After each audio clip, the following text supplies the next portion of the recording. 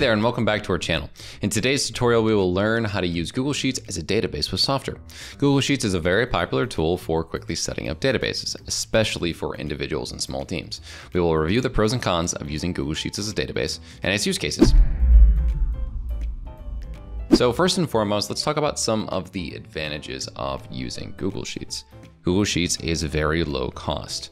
It's a free alternative for more advanced database management systems, and it is suitable for very small budgets. Number two, it is easy to set up and manage, similar to Microsoft Excel with a shallow learning curve, and it only requires a Google account for setup. Something else that's nice is that it is very simply a cloud-hosted data source, and data stored on the cloud is accessible from anywhere with an internet connection. Number four is that it is really convenient and collaborative. Familiarity with Google Suite and Gmail makes adoption really easy. It has awesome real-time and asynchronous collaboration, and there's a great transparent version history for changes and revisions. It integrates well with other tools through the cloud. Some of these available integrations are made really easy with tools like Zapier. For example, in this case, it would automatically update data into your CRM if you have a new lead, submit a form, or something like that. Now, there are some limited parts to using this amazing tool, and that is because it's not necessarily designed for complex databases, and it is also unable to store images or videos. It lacks a built-in interface for querying or updating information, and it has limited storage and scalability.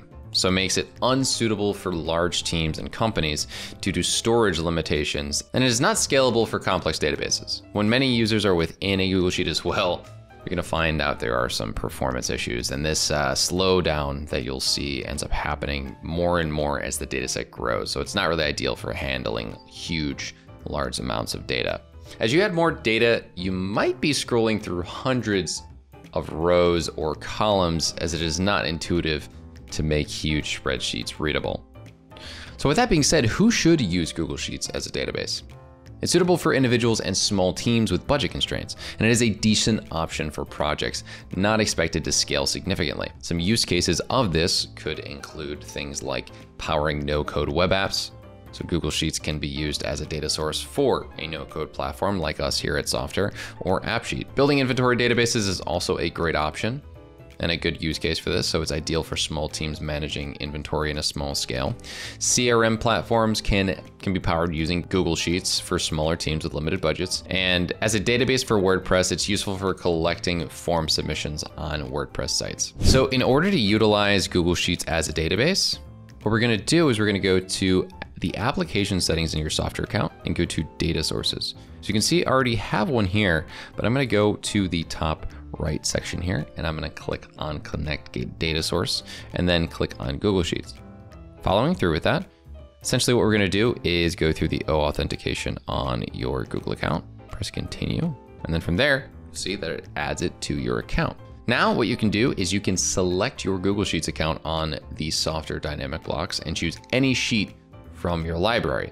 Also, when adding a template, as I mentioned, say we're gonna use something like a sales CRM. Let's type that into our templates. You notice that when I press use template and select data source, I can pick this Google Sheets integration. And then from there, it's going to create the Google Sheet. And then inside of go to application, you'll see that if I go to any of the blocks that connect to a data source, boom, it has the document.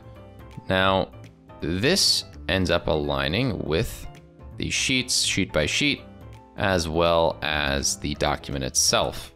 You can choose any of the different sheets from your library and documents once you have this integration set up. As you can see, I have all these other spreadsheets in there. And to use Google Sheets as your data source, you need to have on the first row the name of all of your fields, and in the rows below, store the database records.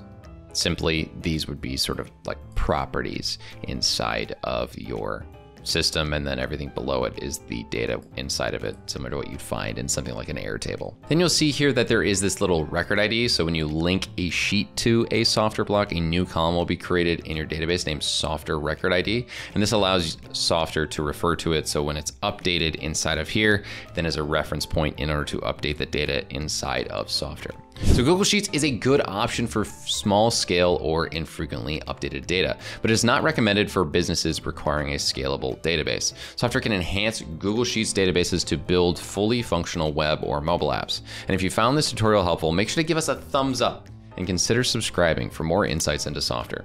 Share this video with anyone looking to elevate their data presentation game. As always, drop your questions in the comments down below. Thanks for watching, and we'll see you in the next one.